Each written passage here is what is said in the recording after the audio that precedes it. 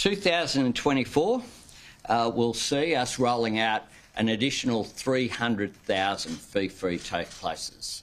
This is, of course, on top of the 300,000 commencements that we had in 2023. We promised 180,000 and delivered 300,000. A great example of us providing cost of living relief through fee-free TAFE, whilst also addressing the longer-term issues of labour market shortages and supply chain issues that Australia has to deal with in order to continue to put that downward pressure on inflation. Our priority will be to provide cost of living relief whilst taking pressure off inflation.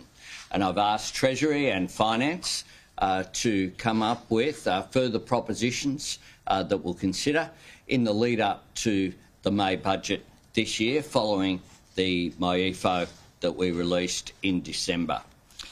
We also want to help more Australians live in their own home. Already 26,000 people have been helped in the first 6 months of our expanded home guarantee scheme.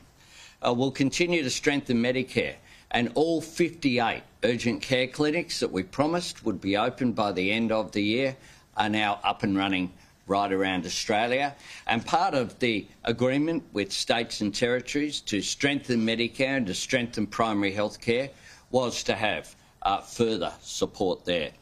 We want a future made in Australia as well, and we are looking at further measures in ways that the transition to a clean energy future can lead to additional jobs being created here as well, through value adding, moving up the supply chain, making sure that we do make more things here, which is about Australian jobs here.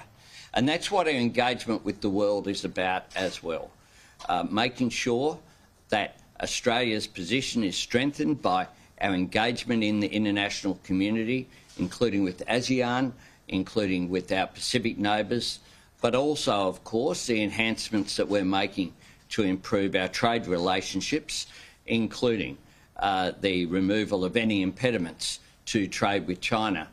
We know that those impediments led to some $20 billion reduction in our trade, and we've seen that step up, and we'll see further advances in that this year, as we saw at the end of 2023, the removal of some of the impediments to some of the meat supplies going into China.